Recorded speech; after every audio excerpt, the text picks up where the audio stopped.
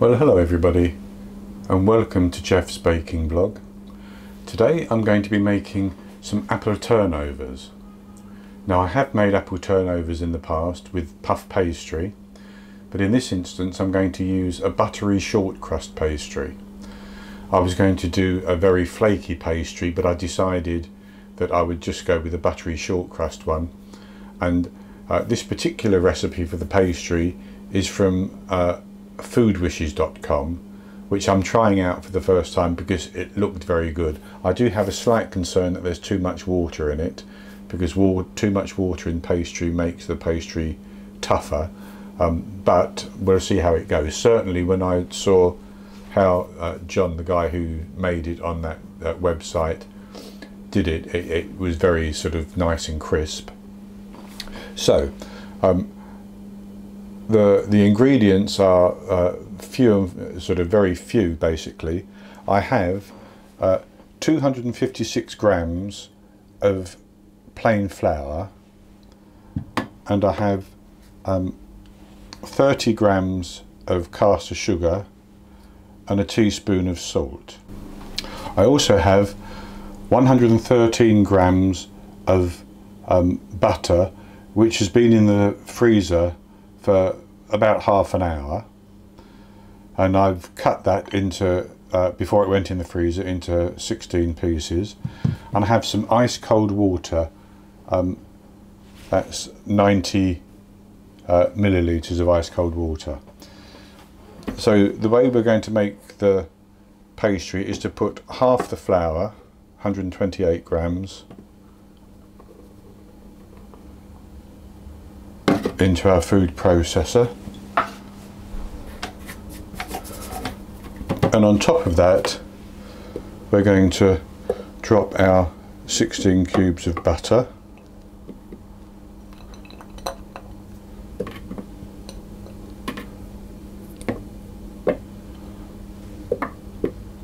and I'm using the sharp blade rather than the pastry blade in this processor because the butter's been in the freezer. And on top of that I'm going to put the other half of the flour,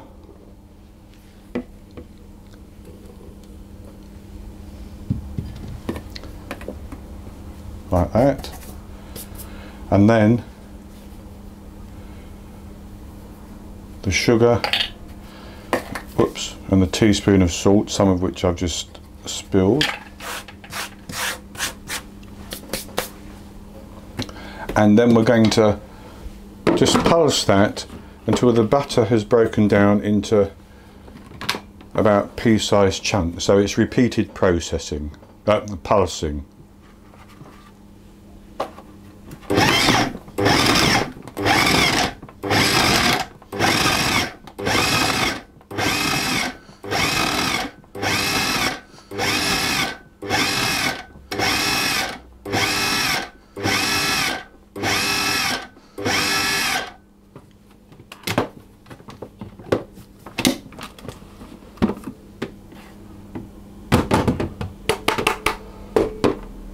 So that looks quite good. The butter's generally broken down into chunky pieces.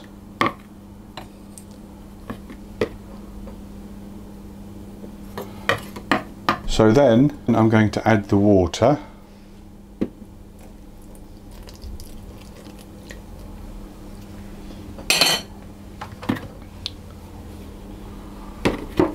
And I'm going to pulse it again, longer pulses this time, until the mixture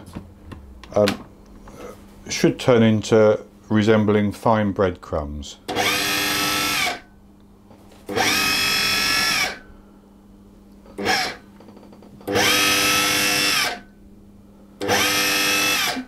what you want to do is scrape the sides down to get any mixture off the sides as you're doing this pulsing.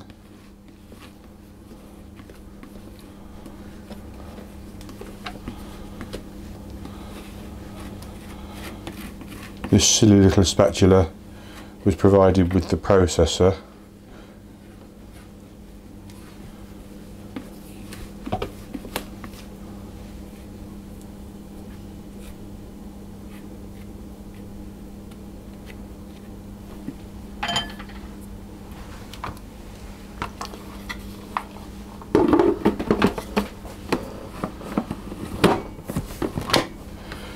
And then give it another pulse to get it all combined into those breadcrumbs again.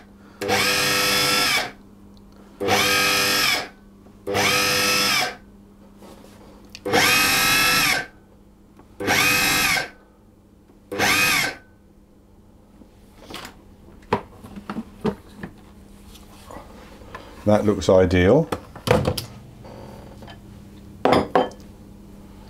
So we're going to tip that out onto the work surface. And what I'm going to do then is just use my hands to mix in some little bits of flour that I can still see, very gently, to get that distributed evenly. And then I'm going to squeeze with my hands the dough together, picking up any excess.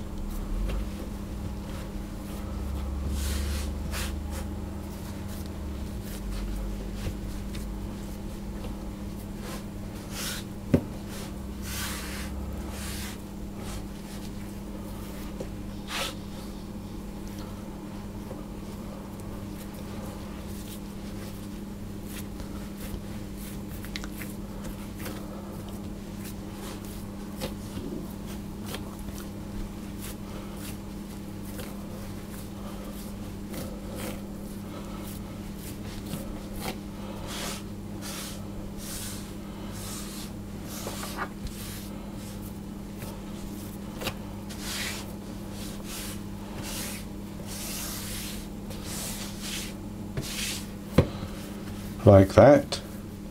I'm going to flatten it into a disc.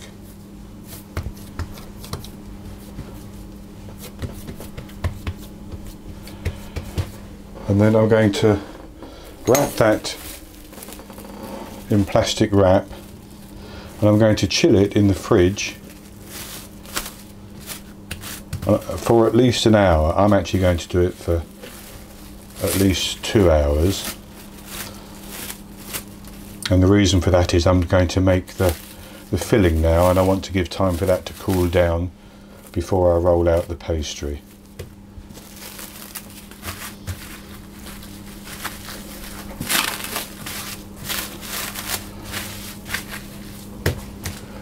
So that's the pastry made. I'll chill that and we'll get on and we'll do the filling. So for the filling I have 3 Bramley apples.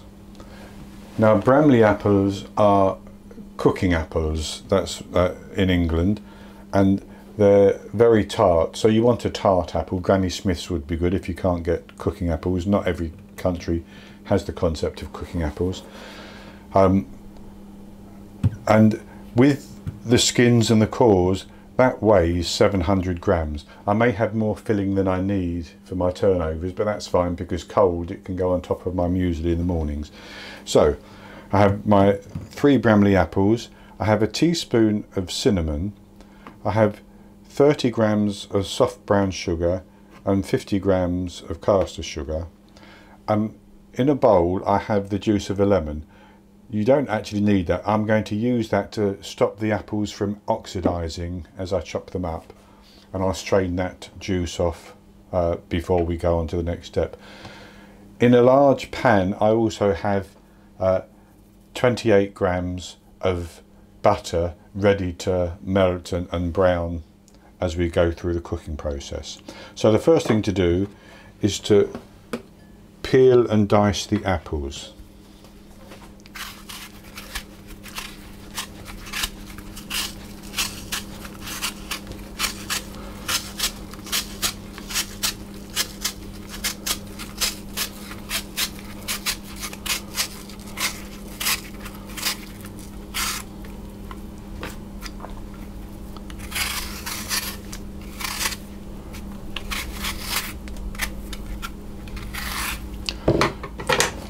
And then we want to chop them into pieces.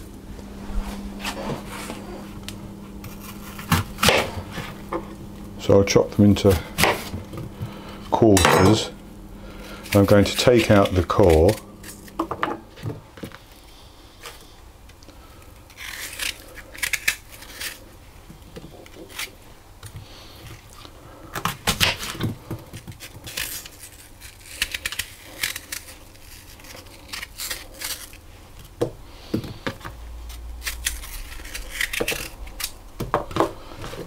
And then I'm going to cut each piece into 3 and then into 4 the other way, but you cut them as you wish.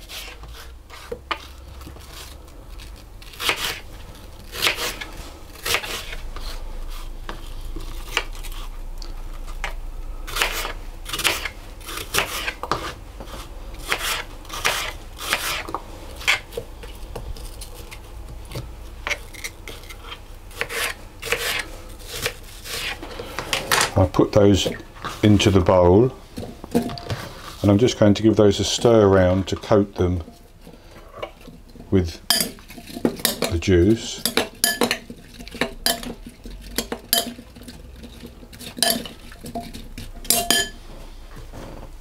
So having chopped our apples, the next thing I'm going to do is to put the heat on to melt the butter, and then we'll put in the apples, the cinnamon and the sugar and a little bit of water if necessary, and we'll cook these apples down until they're soft, still retaining the shape, but they're soft and a little bit sticky.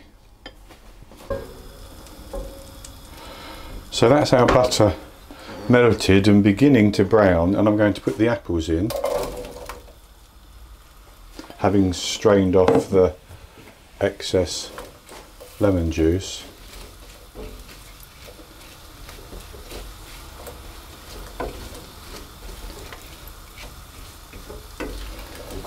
I'm just going to toss the apples to get them coated in butter.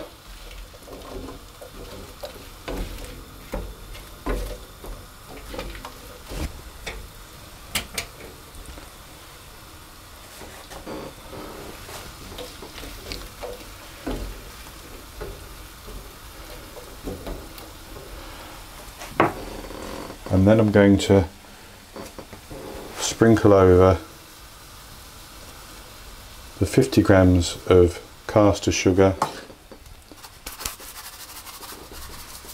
and then the 30 grams of soft brown sugar.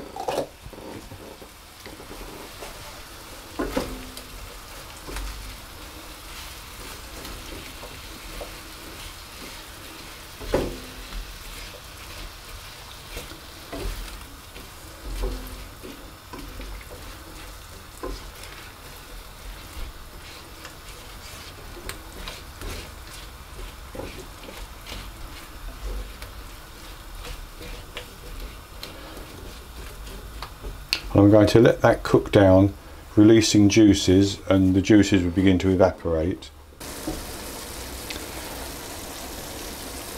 And as that's cooking away like that, I'm going to sprinkle over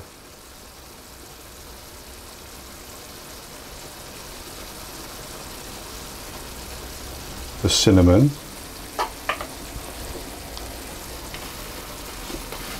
and stir that in.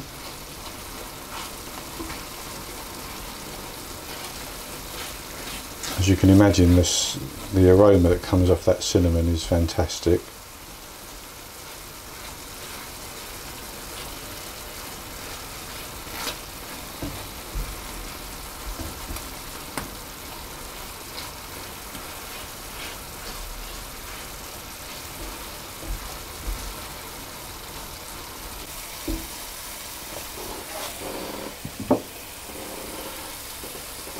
Now that's reduced quite nicely, so what I'm going to do is I'm going to turn that off, and I'm going to put those apples into a bowl and allow them to cool down completely, and I'll come back when the pastry has chilled for at least 2 hours and the apples are completely cool, and then we'll go on to rolling out the pastry and making the turnovers. Well, I'm back with you. And our pastry has cooled for 2 hours, and our apples have cooled down as well. So what I'm going to do is, I have my oven preheating. First of all, I have the oven preheating to 200 Celsius, that's 180 Celsius with a fan, 400 Fahrenheit. And I've got a couple of baking trays which I've lined with silicone mats, but parchment paper would be fine. And I'm going to divide the pastry into 4 pieces, and I'm going to roll out each piece individually.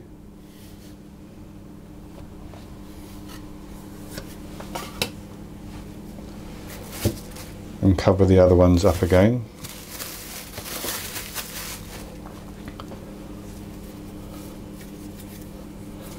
So I'll just form that into a ball, sort of, or a disc. And I want to roll it out about 8 inches, but it doesn't have to be exact, and it doesn't have to be round necessarily.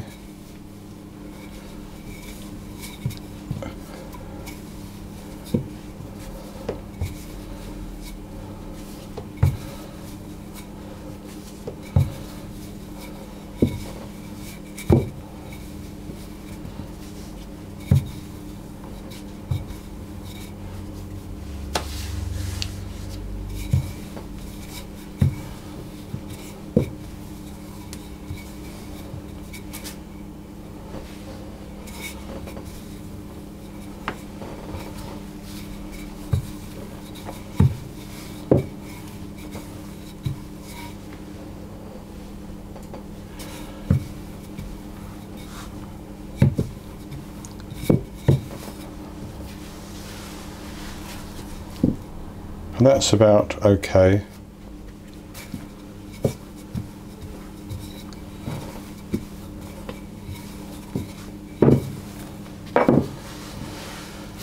And then what I'm going to do is I'm going to take about a quarter of my apple mixture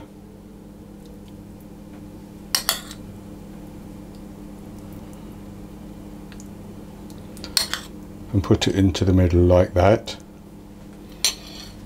Then I'm going to fold it over, leaving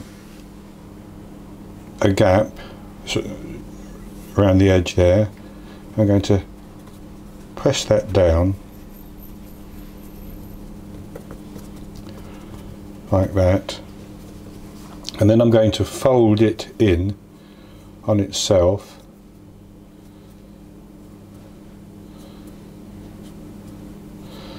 And I got this idea from foodwishes.com.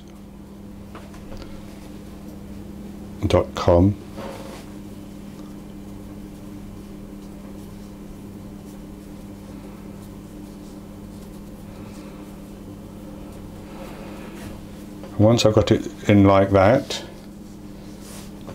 I'm going to use my fingers to make dimples all the way around.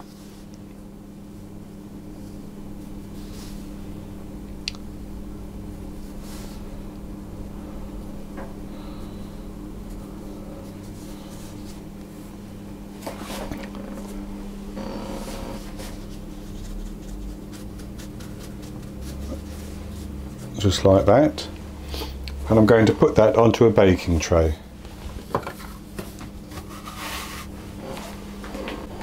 So, with the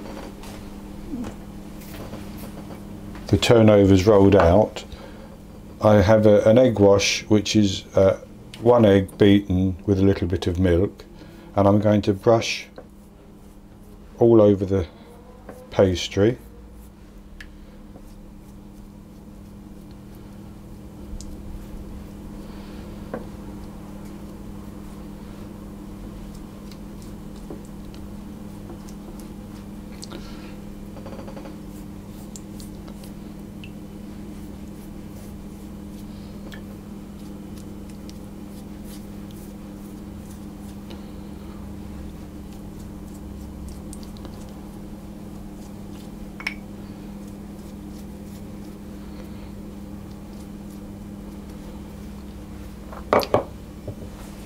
And with that, I'm going to sprinkle a little bit of sugar, granulated sugar, over the top.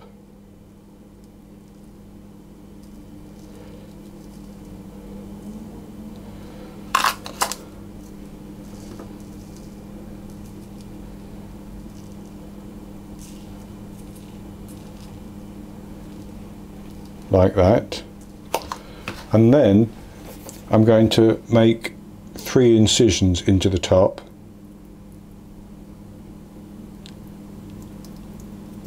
This is to let the steam out. If you don't let the steam out, then it's got nowhere to go, and it will make the bottom of the pastry soggy in all probability. So I'm going to do that for the other 2, and then I'm going to put them in the oven and bake them for 25 to 30 minutes until they're a nice golden brown. Then I'll take them out and let them cool down, and I'll come back and show you the results. Well, I've taken our apple turnovers out of the oven and I've allowed them to cool down. When they come out, the filling is piping hot inside. It will burn you if you try to eat it. And I've let them cool down. So as you can see, they baked to a nice golden brown colour. I'm hoping they're quite crispy as I cut them. Well, I would normally just bite into it, but I'll cut it. And as you can see, it's got a nice filling there. So let's have a little taste.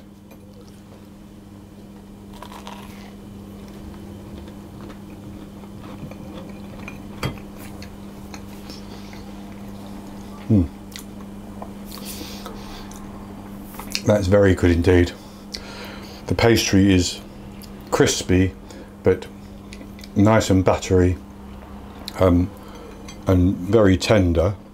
The filling is obviously quite juicy, got the apple and the hint of cinnamon, and because I've used cooking apples, there's that little bit of tartness to them. You could use any apple you wanted, of course. I would recommend green apples like Granny Smith's, which are quite tart, but if you have a favourite, then that's the one to use. So that's going to be it for this recipe. I hope you've enjoyed it, and if you have, please give me the thumbs up below the video, and please click to subscribe to my YouTube channel. In the top right hand corner of the screen there will be an eye that you can click on, which will take you to my blog and show you the recipe there, and I'll also put a link to it below the video, and I'll be back with another recipe in the very near future. So until then, happy baking.